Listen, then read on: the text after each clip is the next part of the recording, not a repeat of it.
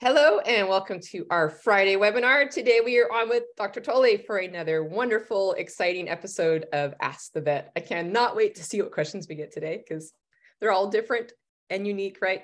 Every time, just like coming to the clinic, every day it's like, what am I going to see today? And there you go. Yeah. Hey, I have a question about that. So we're in springtime, and do you notice a difference in your feathered clientele, like hormonally? Like, do you have to come in dressed as like a hockey goalkeeper sometimes because like you got birds that are thinking, hey, I need to be at home protecting my territory, or I need to be making my nest, and here I am in this guy's office being examined? No. Any difference at all? No, it's individual personalities of the birds and how they're maintained.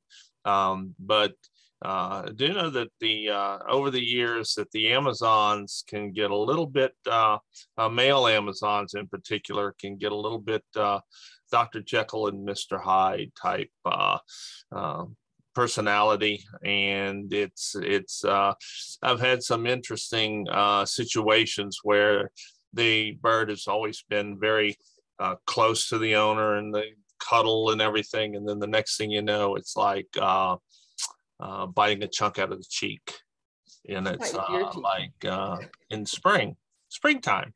Spring is in the air. But anyway, no. So it's just always something new, always something coming in, always a challenge, So I think last time we met, maybe you had some students to take care of, right? Was it grading papers or trying to remember what we did, right? Yeah. Mm-hmm. That's exciting, kind of see what the up and coming vets are. Yes, it is, and they did very well, and have another class coming out in about 15 days or so of new veterinarians, and hopefully some of them are going to be interested in the avian and seeing avian patients, and we do have some great young veterinarians that'll be coming out. So excited about that, but it's another year and getting close to summer, so that's good. There we go. Yeah, they're fledging. The next class is fledging the avian or the veterinary school, right? All right. Are you ready for some questions? Bring them on. It seems to go by quickly. So yeah. Let's see what kind of questions our esteemed webinar attendees have today. Okay. All right. So out the gate, we've got from Daniela about an 8-year-old Pyonis that has increasingly more frequent daily nasal discharge. So it's clear and milky. Sometimes clear and sometimes milky, maybe. Sneezing and head shaking for over 2 months. And they tried a humidifier, but it didn't work. What they had done at the recent vet visit was the exam with lungs and air sacs sounded clear. They did a CBC and the chemistry is normal. The cranial swab culture didn't show any growth, and they're still waiting for the nasal flesh cytology and chlamydia tests. But WBC was normal. So what could it be, and what other diagnostics should they do? Well, I mean, if everybody was listening, they didn't leave much out. No, they were doing everything. And so you look at this and you say, well, we have a Pyonis, and we have a Pyonis that has a nasal discharge. Okay, that's fairly obvious. And they say that it's clear to milky. There's another description that you could look at thick and mucousy, or you could look at kind of watery. Okay, so we call it serous nasal discharge, more of a watery nasal discharge. And so sometimes the consistency, now we're getting down deep into nasal discharge here, the consistency of nasal discharge can kind of give you an idea of what is occurring. What we do know is we have these tests. We have a complete blood count, CBC, And that's going to look at the white blood cells. And what's the white blood cells? The white blood cells are the ones that you go, well, if they're increased, that shows inflammation. There's inflammation going on. And then also you say, well, what could cause inflammation?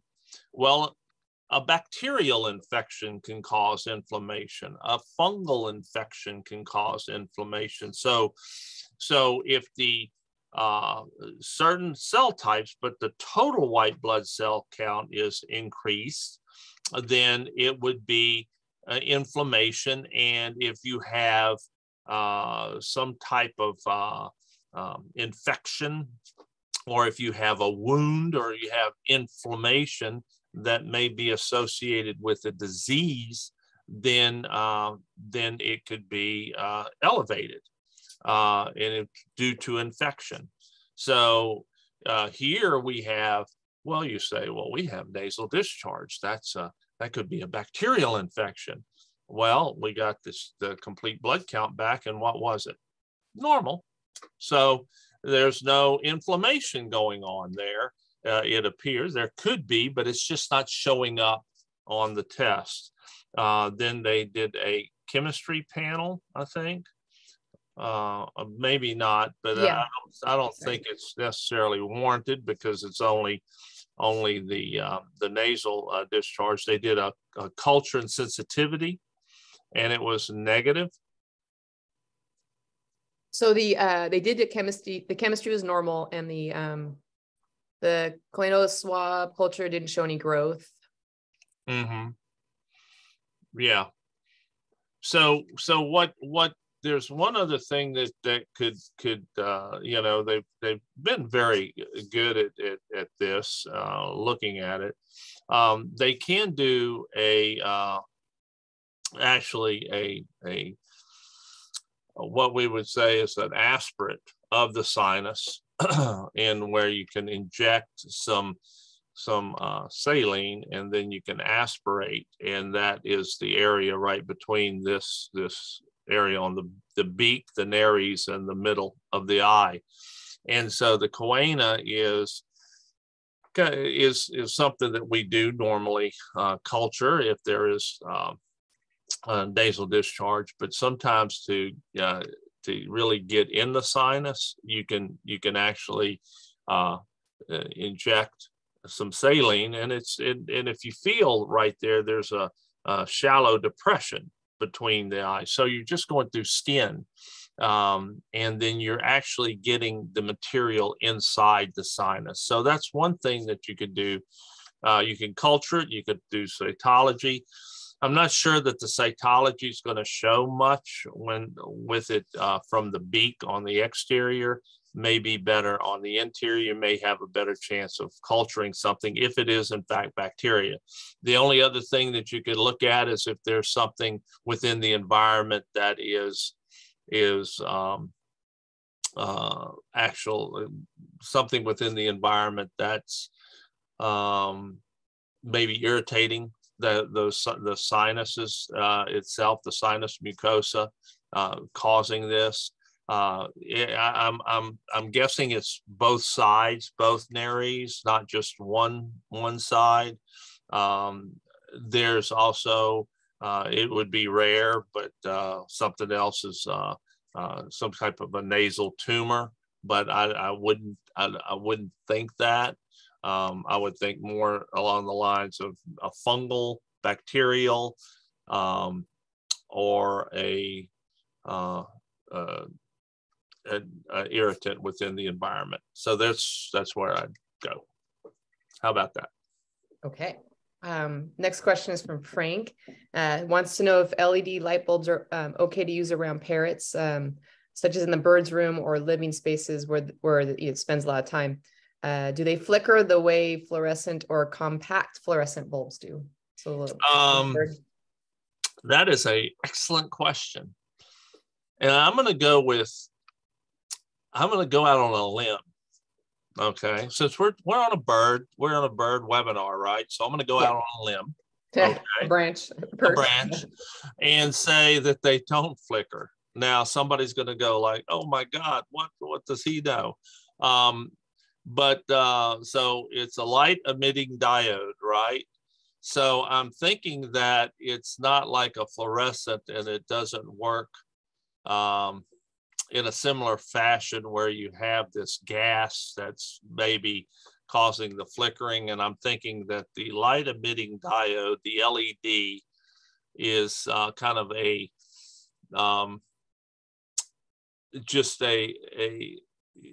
it's not going to flicker. It's just going to produce light. Okay. That's what I'm going to say. I may be wrong. Somebody's going to say, what does he know? But I'm just kind of going with kind of common sense, but fact check me on that, please. And then again, you're going like, well, if what can I use? Because what can I buy? Because everything is LED right now, right? I guess you can have fluorescent or LED, so that's what my thoughts are. Okay. Yeah. All right. Good question. I liked it. Yeah. Oh, well, I like them all, but there you go. All right. Amy wants to know, is there any options other than Lupron or Desoloran for hormonal parrots? There are, but none that are what I would actually recommend. And I can't, and again, I can't think of them of what some other options are right offhand. I know that where there's been some discussion on some different I guess therapeutic options online as far as just through email messages with some of my colleagues, because we're always looking for something. But at the same time, usually there are a number of different treatments that may be applied to a particularly difficult problem that it takes a while for one to actually say that works, and where you don't have side effects or potential side effects, or that it does what you want it to do. So at this point, and I can tell you, Lupron or Desoloran implants for hormonal issues, that's woefully underachieving in many cases. And so I understand the question, because I would like something better. I would like something that worked, especially when some of these hormonal cockatoos with cloacal prolapse, where we know that if we could go in and we could remove that ovary, that it wouldn't occur.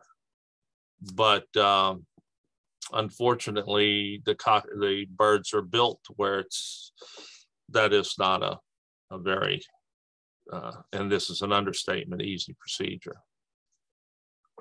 Okay. So, yeah, so there's nothing that I'm aware of that has that you can recommend, or that you have a lot of but there's any kind of scientific basis that they'll be effective. So you're going to have and what we do is we have conferences, we go and we have abstracts we look at, and different continuing education opportunities where people say, I've tried this and it seemed to work on little Snowbell, the cockatoo, and I go back and I tried on Big Bob, the cockatoo, or and it doesn't work, or and so that's the advancement. That's why we continue to talk, we go to the conferences, we have publications that get this information out. But what you're talking about is something that is arguably one of the most difficult presentations we have when we're dealing with hormonal issues in birds, because we just don't have the therapeutics there. Yeah, but we're continuing to advance and get better. There you go. So every meeting that we have of our avian veterinarians, we can that new things are coming up. Yeah. All right. This message is from Capri.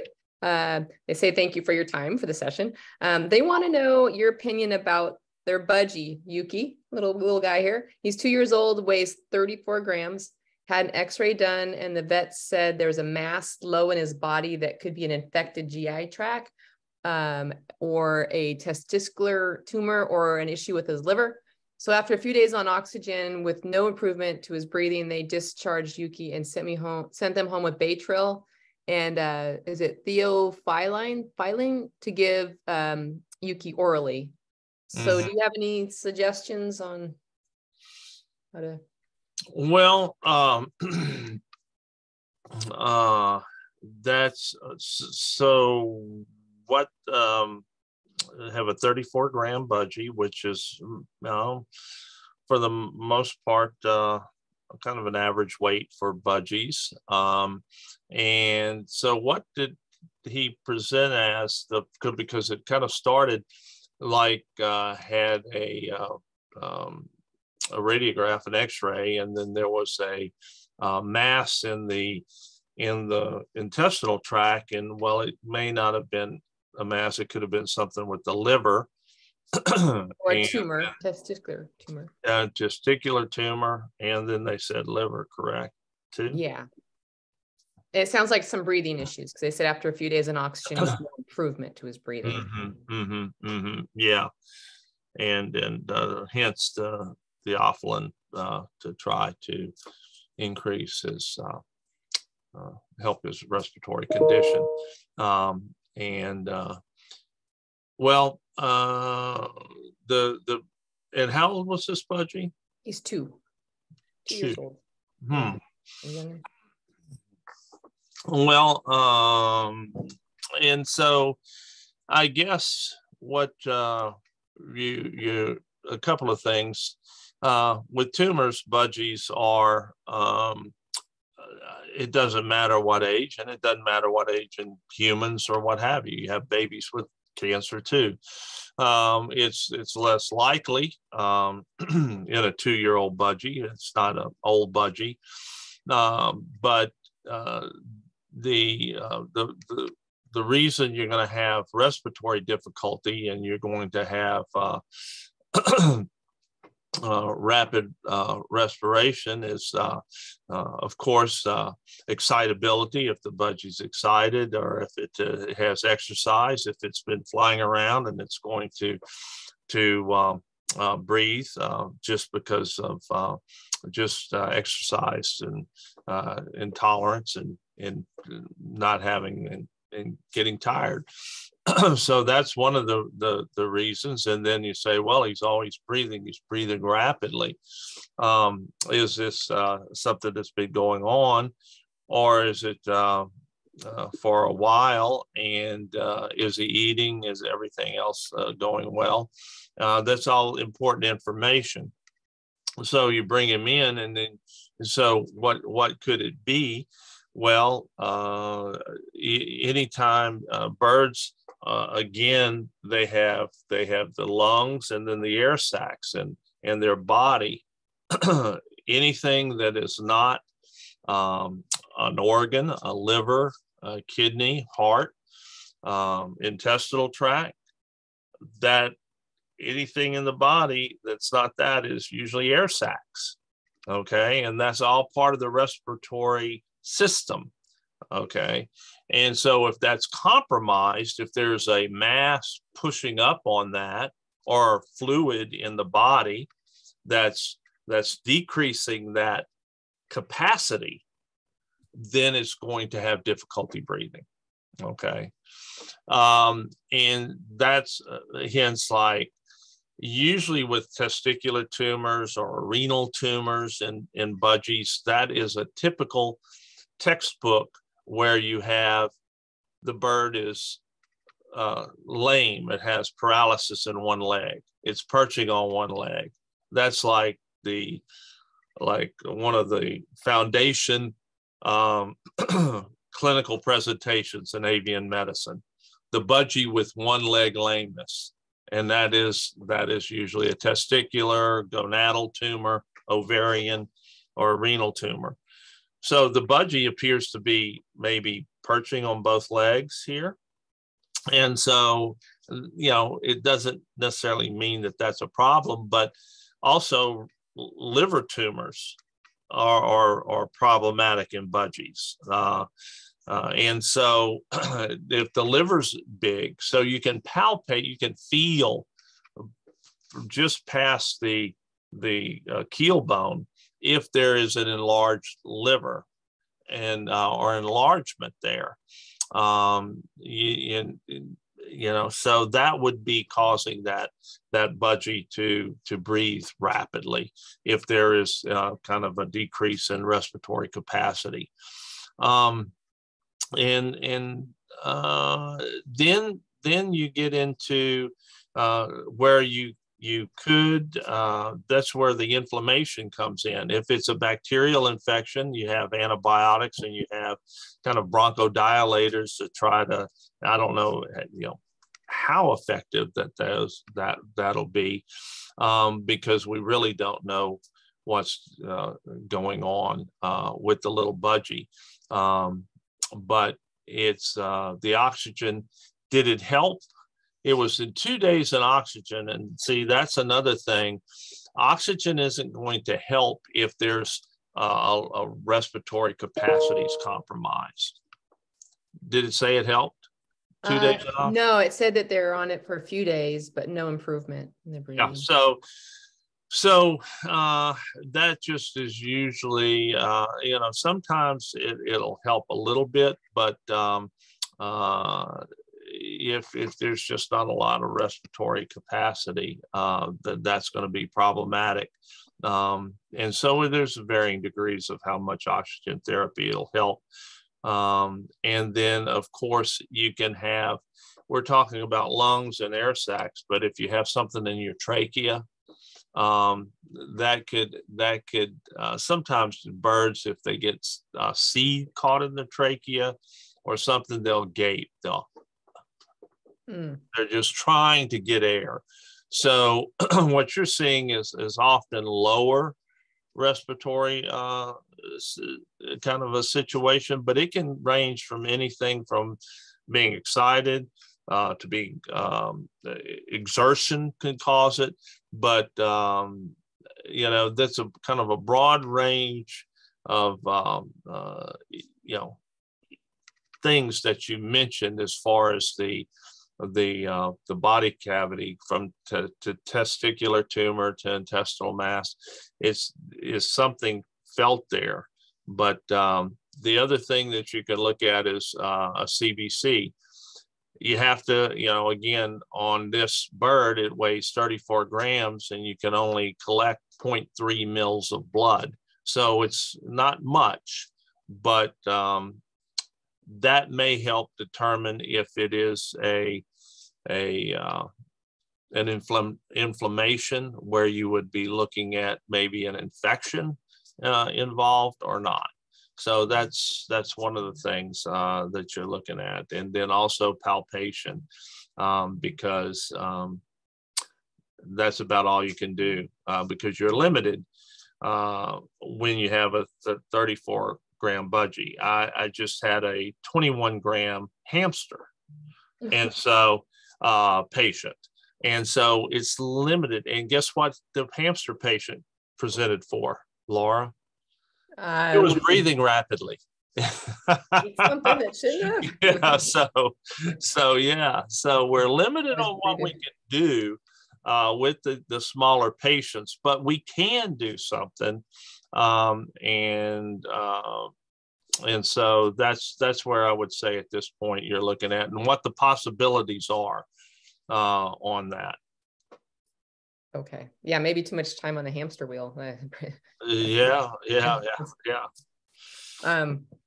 All right, this question from Susan, it's about a toy mishap. So I don't know if you've had a toy mishap one in a while. So this is from Susan about African gray that got a link from a chain on a toy caught on his lower beak. So they took him to the vet to get it cut loose and decided to have a blood work and fecal test done.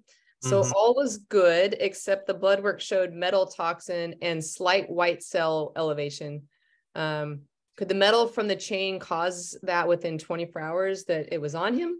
And they can't think of anything else that he would have been in contact with that could have caused that. He seems fine and normal now. And how long does metal stay in the system? Okay, well, that's a good, that's good. We just pulled out some fragments out of a bird with a magnet couple of weeks ago. The chain got caught around its beak, and I've seen that, and it was cut. Most of the chain, unless it's zinc, it could be zinc, is in the birds eating it, parts of it.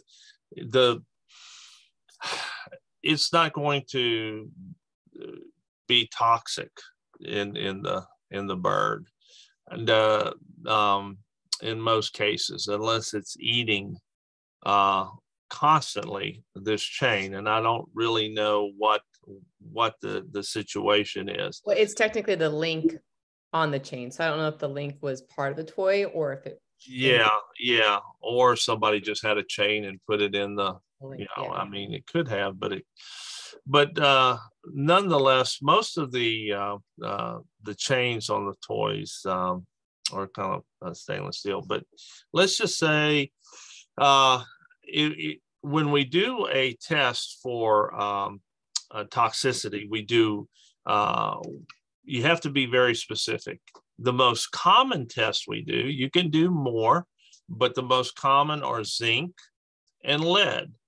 And we've talked about lead. It has no nutritional value. Lead does not have any nutritional value. It's a toxin. We can tolerate a certain level, thank goodness, but not much. Zinc is a nutrient. It's a micronutrient, and there's benefits for it. People, have zinc, but too much zinc, it can also cause issues. Most of the time we have issues with zinc is when there's ingestion of that zinc. Now, if this was just a chain, unless the bird was actually had something galvanized, or if this was a galvanized chain, that's where you have most of the leaching out in the water. They had parrots at one time where the dew would leach out on the wire cage, and the parrots would go up there and lick the dewdrops with the zinc, and they were getting elevated levels of zinc. So that's possible. Most of the birds that we see that come in a kind of a pet setting, they ingest it. They tear off a die-cast toy, a metal toy, or tear apart something that they eat and they ingest it, and it's in their body, or pieces. So that's where that's the case. So took the chain off of the beak, and they said that there was evidence. So the metal evidence, there should be like what metal, what was it? Because it's very specific. Is it zinc? Is it copper? Is it lead?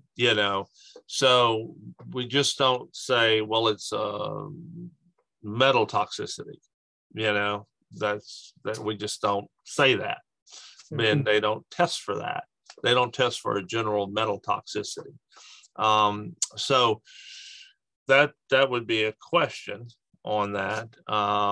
And then the other thing is, how long do the pieces stay in the bird if they are in the bird? Well, you take radiographs of the bird. But you look and you see if there's any pieces in there, because that would help determine what the next step of action is. And if it's, like I said, if it's magnetic, sometimes we did an ingluvotomy and we stuck a magnet into, we placed a magnet down in through the stomach, and one of the very, I guess, magnets that are heavy duty, is small, but they actually are very strong magnets, and got the metal. But if it's lead, or if it's copper, it's not going to pick it up, and you have to look at possible surgery or flushing with that. But while it's in the ventriculus, it can stay for days to weeks at a time, depending on the size and the consistency of that metal. So that's how long it can stay in there. If it's just imagine, I'm just trying to envision if it's just the link just hanging on just stuck on the beak, where it's not necessarily ingested, but just like in the mouth area, or in the, that's just could that leach into the bloodstream, or no? Okay. It's got to be like a bit ingested that's in like the GI. Yeah, it has to be ingested somehow, but it does give us the opportunity to talk about this because it's very common, like I said, and you just don't realize those birds are always thinking about doing that. I mean, everybody that has the birds know that how inquisitive and they'll, the next thing you know, they're ingesting something like that. And not all birds do it naturally, but some do. And this bird that that we used a magnet on didn't even wasn't even didn't come in for that. It actually came in for something else, and the radiograph, like, whoa, look at look, and that happens with dogs too. I know that the dogs have all this money, and or on a bird side, what eats money are ducks and geese, and a lot of coinage. Something shiny, right? But it takes some time, and sometimes with the larger birds, we can go in with a flexible scope and just pull, retrieve it, because we can get a grasper down there and just retrieve that. But of course, when you have a 200-gram bird, you can't put a flexible endoscope down there, and we have to do what we can. And those particulate, that metal can be very, very little. And when I say a radiograph, I want to mention to everybody that an X-ray is good if you have particulate or metal pieces in the stomach. It lights up like a Christmas tree. Bing. But the bird could have eaten a lead sinker, and I think I've showed this before, where you can actually see the bird pieces and different things, and but you have to get a blood level, and you have to be specific. But those diagnostic labs are specific for it. But if it's just the link caught in it, and I've seen it in different things, just different rings caught in bird beaks over the years, it's not going to leach into the blood, and you have a wound, and you take it off, and whoop, there it goes. It's done. All right. It's like having a piercing, like they're trying to look cool. Yes, exactly. All right. So a question from Brad, another great question. This one, a 2-year-old Congo African gray that got sick April 6th. They rushed him to the vet, and he tested positive for, I hope I kill this word, anti-ganglioside and a crop infection. So he was given antibiotics and anti-inflammation meds for 21-day cycle. Since he has since recovered and will have a second anti-ganglioside May 1st. So getting time with the vet to understand a positive anti ganglioside test has proved difficult. So can you tell me what the test means? They want to know if you could tell them what the test means. Can you explain? I want to know myself. You do? Okay. Yeah. I don't know what an anti-ganglioside test is. Thank you for the question, but can't help you. Okay. And I'm going to make sure I said it correctly, so it's not somewhere. No, it sounds like GANGLIOSIA. Yeah. Okay. Yeah. Yeah. That's a great question. Thank you very much, but have no clue. Okay. No. There we go. Yeah. Someone made a comment going back to the LED lights. They said that LEDs, they do flicker, but much less so than fluorescents, and that you can actually buy flicker-free LEDs, but they're hard to find. So you got to really look for them if you want to order them. I don't think it's going to matter that much. I would say that, but thank you so much for the information. Learn something every day. So with that, I would recommend, I would say that the LED would be better than the fluorescent. Yeah. But thank you. Yes, that's great. All right. And then someone wants to know, can you palpate a budgie for kidney tumor, like a liver tumor, or is it too close to the spine? So yeah, that's good. The now there's a little, here's the key. And it's dependent upon the size, right? It's dependent upon the size of the tumor and the ability of the bird to live with the tumor. But the kidneys are kind of in like kind of fossa, kind of within the synsacrum and up and the right up against the spinal cord column, the vertebral, the backbone, and so they're way up there. And then you have the keel bone that in the sternum, basically the keel goes really far back, and then so there's you don't have a lot of laxity in there, but you do have enough because the liver is right really at the base of that keel, and so that's why we can, if it's enlarged, we can feel that. But with renal tumors or gonadal tumors, no, it would be extremely difficult because of the location of those kidneys and the testicle and the ovaries. Yeah. Okay. And they're in some quite often they're very difficult to actually observe on radiographs if you have tumors. It doesn't mean for budgies, as far as renal or gonadal tumors are concerned. Sometimes it's difficult because of their size. You need extremely good equipment for such a small patient, and also very good technique so that you can get a delineation between the anatomic structures within that bird. So is it hard? Is it more challenging to palpate a tiny budgie compared to like a macaw or a cockatoo? Is it different body sizes?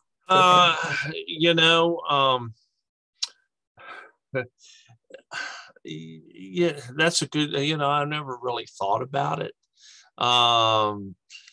But you can palpate enlarged livers on budgies. You can palpate enlarged coeloms. You can palpate the eggs. I would say that it's very similar. It's just different size on that. But what you can feel in the budgie, you can feel in the macaw or on that. Yeah. But that coelom is a little bit different when you start getting into chickens and ducks and bigger birds like that. But as far as the kind of the cytosines, it's kind of similar. But anyway, good question. Yeah. All right. Let's see. Okay, so we got a question from Stephen. And it's similar to the Pyonis question we had earlier. They have a military macaw who's developed congestion, sneezing, and a slight nasal discharge at this time of year. When this originally was observed, he was checked with cultures, CT scan, and a scope with no cause found. So since this, he continues to occur each year about the same time, and they're wondering if it's seasonal allergies and if and their treatment, if that might be a cause. So can birds have seasonal allergies? Is one. I'm curious about that too. And so my question on that is, why can't they? Why not? Is there something like birds don't have seasonal allergies? Well, what I would do is I would get with the National Institutes of Health and figure out why birds don't have seasonal allergies, so we can do something to help us, right? So there was a question that we had at one time. We did research into some projects because we were looking at feather picking. And so you have seasonal allergies, you have feather destructive behavior. Forgive me, but I have a tendency to go back to the old days and say feather picking, but feather destructive behavior.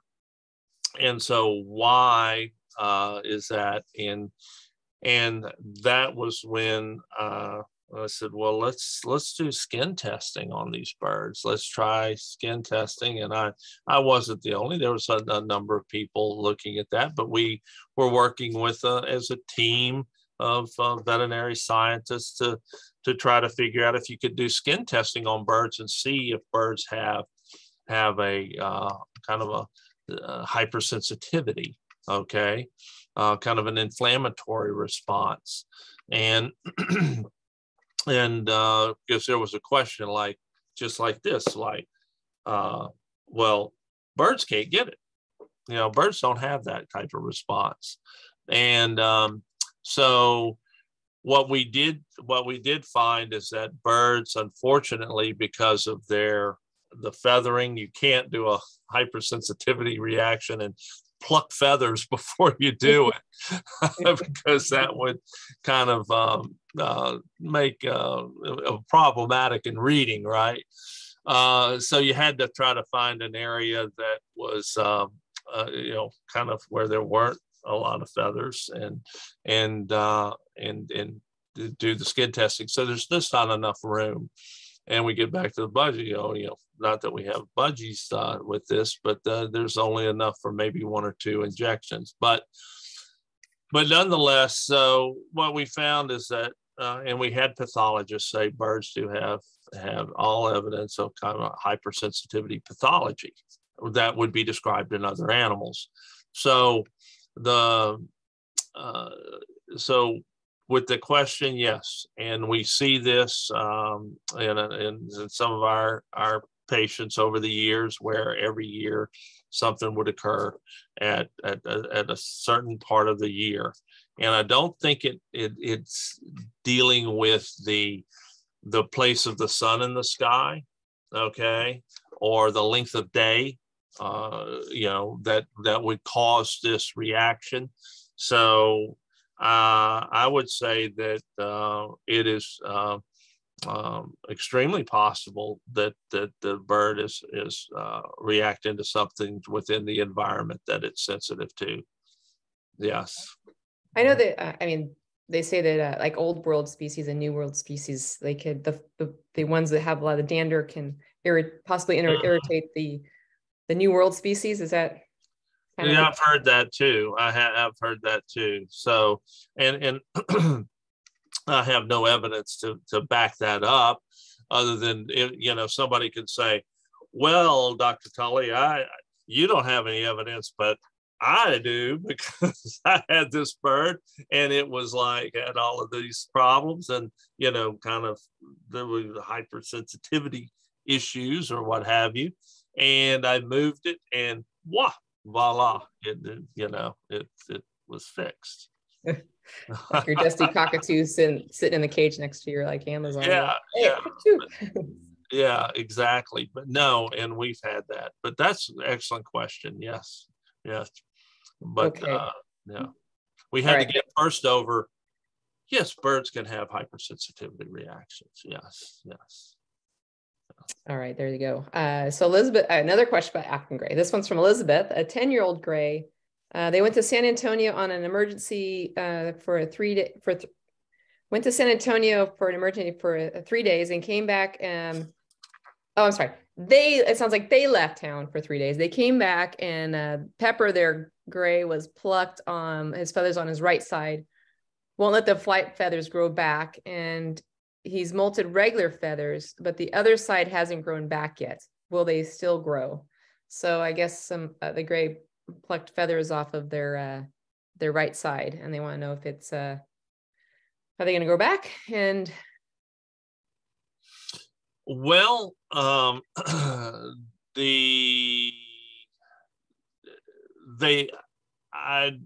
okay. When you pluck the feather, that you can disrupt the blood supply, the germinal tissue in that base of that feather, and it can cause it not to.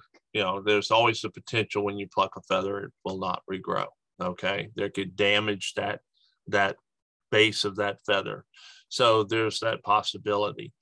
On something like this, where you pluck all of these feathers and they all don't regrow, then that's it just does. There's a couple of things, and it could be that there's something within that area that was affected that relates to the developing feather, that they will not grow back. It would be hard for me to believe that with the number of feathers that I've plucked for different reasons, blood feathers, different things like that, destructive feathers that needed to be plucked that regrew, that many feathers would just, due to the plucking part, of disrupted all of that germinal growth to get that feather to tissue down there, would be like, we're not regrowing, every one of them. So so the other issue is that the possibility of that the birds plucking those feathers as they're growing and keeping them plucked in that area, and you never see it. You say, well, I've never seen them pluck the feathers, but they are good at doing things when you're not watching. Mm-hmm.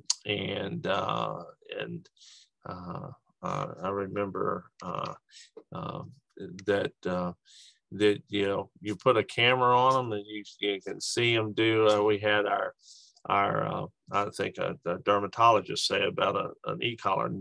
Tom, we need to put an e-collar on that bird. And I said, oh, Sandy, I don't think it's that e-collar's going to stress the bird. Don't want to do that. I said, let's not do it. She says, well, that's not going to heal. That wound's not going to heal that bird. I said, I haven't seen that bird. Yeah. Well, 2 days later, somebody kind of looked through the window when the bird didn't know it. Yeah. So yeah, they're good at doing that. So that's the possibility. What I'd like to say is that you have birds that have had feather destructive behavior and have plucked their feathers out, and they've been kind of featherless for a period of time, and you go like, those birds will never regrow their feathers. Well, they have. I've seen cases where birds have been kind of plucked and you'd say they'll never grow those feathers back, and they do. Not all of them do that, but I don't see exactly why this bird would not grow the feathers back at that part, unless it's doing it itself when you're not watching and keeping that, and there's something is in that area, or there was something disruptive in that. But the only way you can look at that is just with all feather destructive behavior cases, is make sure that all of the tests, especially your complete blood count, your chemistry panel, everything that you can measure, and it's not a lot, but a few things to make sure the bird is healthy and that there's nothing in particular there. And then go from there. There's always the biopsy too, that you can look at. And I'm just giving you some options, like, well, there's not much you can do. Yeah, you can keep going to try to investigate it, but that's as far as the looking at microscopic to look at it. Yeah. Okay. I like this next question. I don't know if we've gotten this one before, but this is intriguing. Elizabeth wants to know, is rubbing a parrot's feet as acceptable as scratching his head? So could that be a possible hormonal trigger? Or is that okay to do if you're kind of massaging your bird's feet? Well, you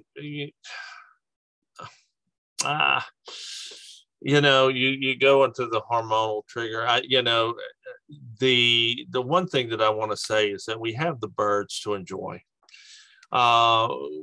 It's one of those things that you have the pendulum. Pendulum goes one way. Well, don't get too close to your birds. Well, there's certain things, but I think that rubbing the bird's feet or I'll get my little Senegal out and I'll pet it, and then rub its head and talk sweet nothings in its ear, but it's like I don't think that there's any problems. I think that the hormonal is if you start getting and rubbing near the tail or letting the bird no, for the lack of a better word, masturbate around or near you, that is going to increase that hormonal behavior in that the behavioral aspect that lead to some of these issues, and in particular cockatomas, those birds that like to get that, and I use that term from Chris Davis. That's where I first heard it, that they want to become physically attached to you like a tumor. Cockatoma, Chris Davis. I'm giving her all the credit, but I'll never forget that. I said, yeah. So yeah, those are the ones that you really have to be careful with. Yeah. Okay. But for the feet or the head, yeah. There you go. And we do, you do have maybe some nail filing, so that's also touching your bruises. Yeah. Mm-hmm. There you go. Yeah. Very good. All right. So here's a question. Phantom wants to know, are salt lamps okay to use near bird cages in a room? You know what the salt lamps are? Yes. Himalayan salt lamps. And I'm sure some other places too, but I haven't heard any issues with that, and I wouldn't suspect that there would be any problems there. What if the bird was to go up and like try to eat it or lick it or something? Curious bird, you'd want to make sure that it's observed. I'm thinking the bird would be in the cage.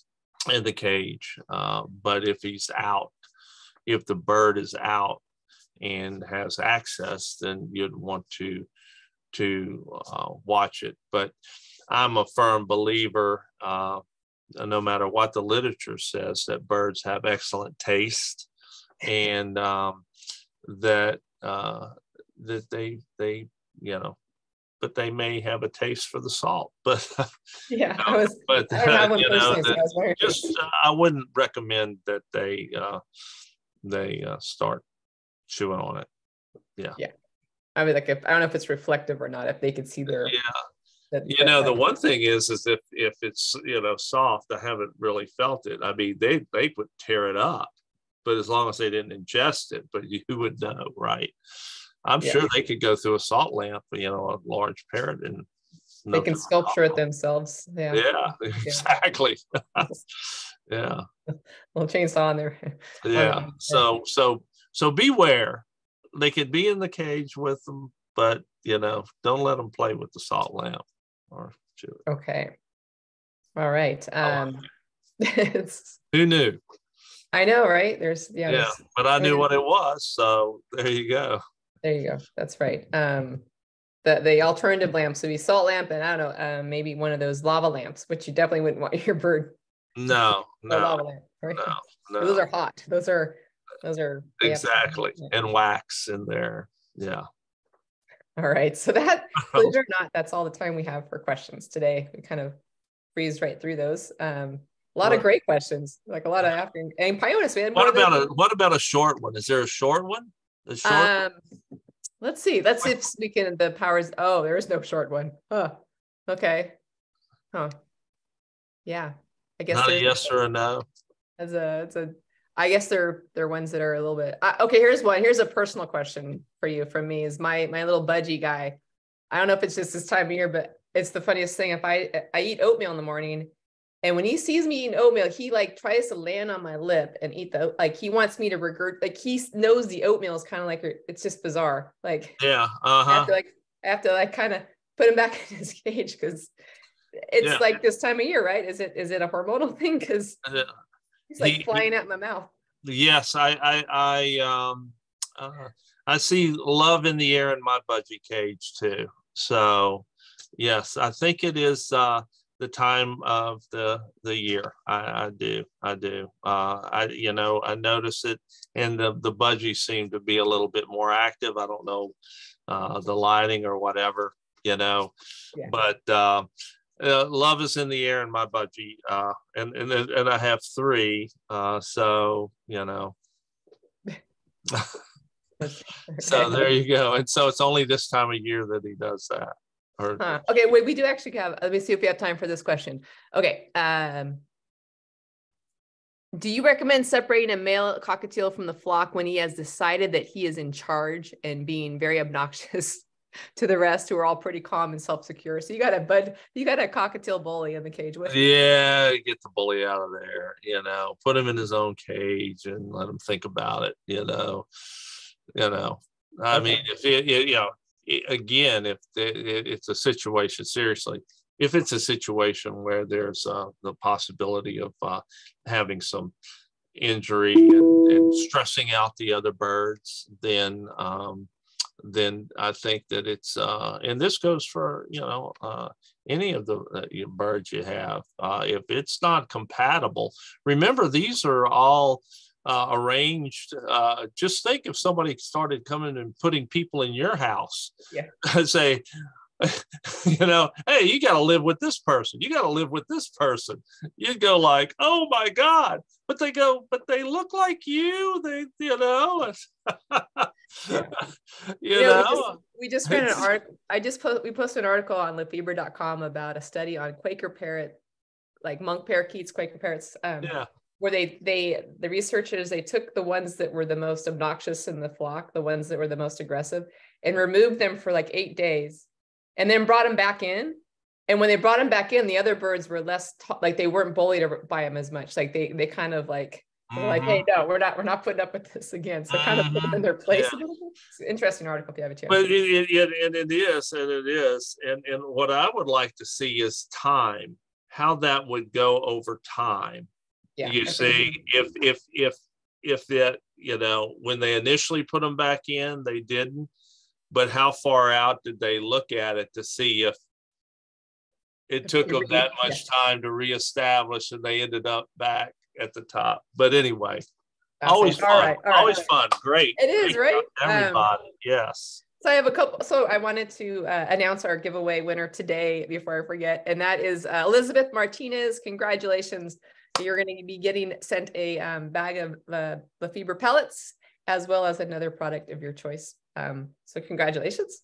And then I also wanted to give a sneak peek of what we have next Friday, which is we'll be on with another episode of The Gray Way with Lisa Bono, and she's going to be giving us tips and tricks for blinging out the cage. So if your bird's cage is due for a makeover, or if you want to reimagine the cage, make it spectacular for your bird, tune in next Friday.